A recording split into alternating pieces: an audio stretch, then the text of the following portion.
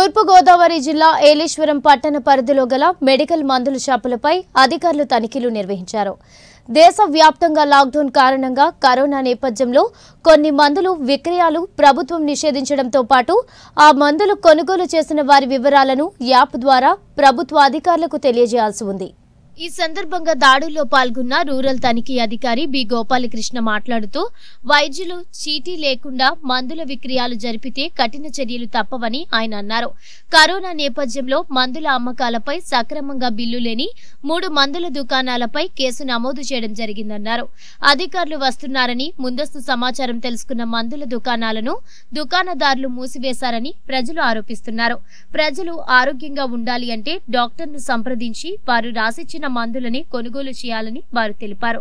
కొనుగోలు చేసిన ప్రతి మందులకు బిల్లును పొందాలని అన్నారు. ఇప్పుడు మీరు ఏదో యాప్ ఒకటి చేసి ఈవినింగ్ మెడికల్ యాప్స్ పంపించమని ఏదో మేము చదివండి, మీ అంత నాలెడ్జ్ లేదు మాకు. అది ఎవరైనా యాప్ ఎవరు డౌన్లోడ్ చేసుకోలేదు. దగ్గు రొంప వచ్చిన వాళ్ళు మెంబర్ ఆఫ్ పర్సన్కి మందులు ఇస్తున్నారండి. వాళ్ళందరూ మందులు తీసుకుంటున్నారు. అయితే మొత్తం క్లోజ్ చేసినవి కూడా మీరు ఫోన్ నెంబర్లు తీసుకుని తీయించి చెక్ చేస్తారని మాకు ఆశాభావం. మీకు ఒకవేళ లంచ్ అది ఏర్పాటు చేయమంటే ఈవినింగ్ లేట్ అయినా సరే ప్రెస్ ద్వారా లంచ్ అది కూడా ఏర్పాటు చేస్తాం. అంటే ఈరోజు బంద్ కదా, దొరకకపోతే మా ఇంట్లో తీసుకెళ్ళిపోయింది. మీరు ఈవినింగ్ అయినా సరే క్లోజ్ చేసిన షాపులన్నీ తీయించి లూజ్ సేల్స్ మెయిన్ అండి. వితౌట్ డాక్టర్ ప్రిస్క్రిప్షన్ మేము ఇక్కడ కూర్చుంటే 1 అవర్ ఇప్పుడు వచ్చిన 5 మినిట్స్లో ఒక 50 మంది వచ్చారండి.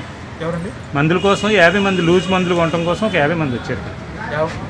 వచ్చిన వాళ్ళు అందరూ వీడియో కూడా ఉంది. ఎందుకంటే లోపల ఆయన ఉన్నారు, ఇన్స్పెక్షన్ చేస్తున్నారు, స్టాఫ్ను పెట్టి బయటకు పంపిస్తారు. దానివల్ల ఏదైనా ఫర్దర్ కాంప్లికేషన్స్ వస్తే బాధపడేది మేము ఏలేశ్వరం ప్రజలే అండి. సార్ ఎవరు గుడ్ నేమ్ సార్? గోపాలకృష్ణ దగ్గర ఇన్స్పెక్టర్.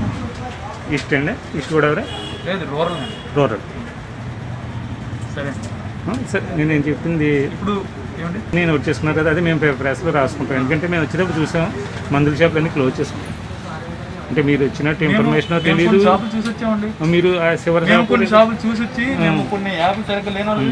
మీరు వీళ్ళ దగ్గర సార్ మీరు వచ్చాక తెలుస్తున్న ఒకటి మీరు యాప్ కేవలం యాప్ కోసం వచ్చారు, ఆధార్ ఇన్స్ట్రక్షన్ లేదని తెలిసి మాకు ఇన్స్ట్రక్షన్స్ ఉన్నాయండి. ఇప్పుడు మేము ఇది ఒక్కటే కాదు, మాకు మా డీజీ గారు ఇన్స్ట్రక్షన్స్ ఉన్నాయి. మేము ఈ ఏరియా మొత్తం అంటే ఎవరెవరు యాప్లు ఇచ్చేసి